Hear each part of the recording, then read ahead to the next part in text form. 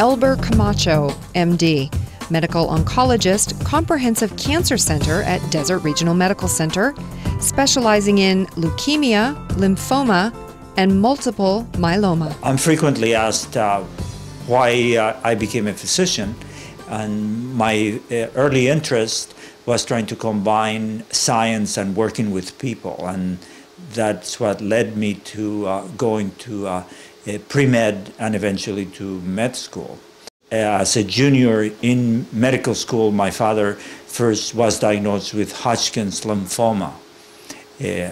As I continued through my junior year and then into my senior year, my father was being treated. And then in my senior year, I took an elective at the National Cancer Institute. And at that time, the treatment for Hodgkin's lymphoma was revolutionized by a new treatment with combination of new agents, and patients were now being cured of this previously incurable disease. Unfortunately, by that time, my father's disease had advanced to the point that he could not be helped by that treatment.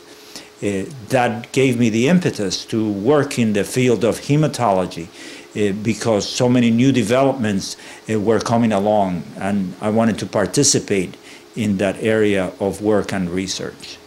As I think back on what my career has been, I've been very glad to have been here in the Coachella Valley in the development of the Comprehensive Cancer Center, in which we have doctors of different specialties: radiation therapy, surgical specialties, medical oncology, psychologists, who all work together and interact and discuss cases together to have a multidisciplinary approach to the patient.